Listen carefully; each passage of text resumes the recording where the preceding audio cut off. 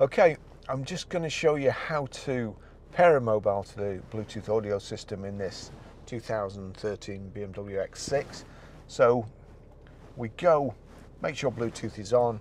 We're watching out at the bottom here, but I'll just back out of this. There you go. Just back out of this. And then if we click on telephone, you'll see there's nothing in at the moment, so it gives me the option to add new device, or alternatively we'll just go out of there again and go to nav. If we go to menu and then go to telephone, add new device, so you get to the same place but with two different methods. So we want add new device, so we click select add new device, and it's already come up here at the bottom, BMW 98057. It tells you there that's what it will identify as, just in case you're unsure, as a lot of people are these days.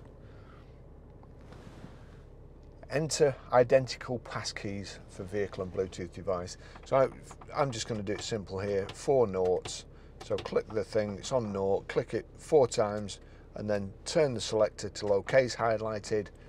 OK, we've put 4 noughts in, naught, naught, naught, naught, pair. Allow contacts and favourites to sync, allow.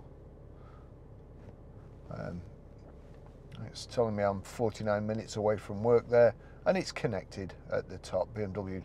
So that's it.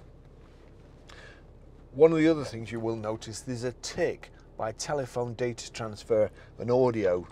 If there's no tick by audio, you won't be able to play music from your mobile through the audio system in this vehicle.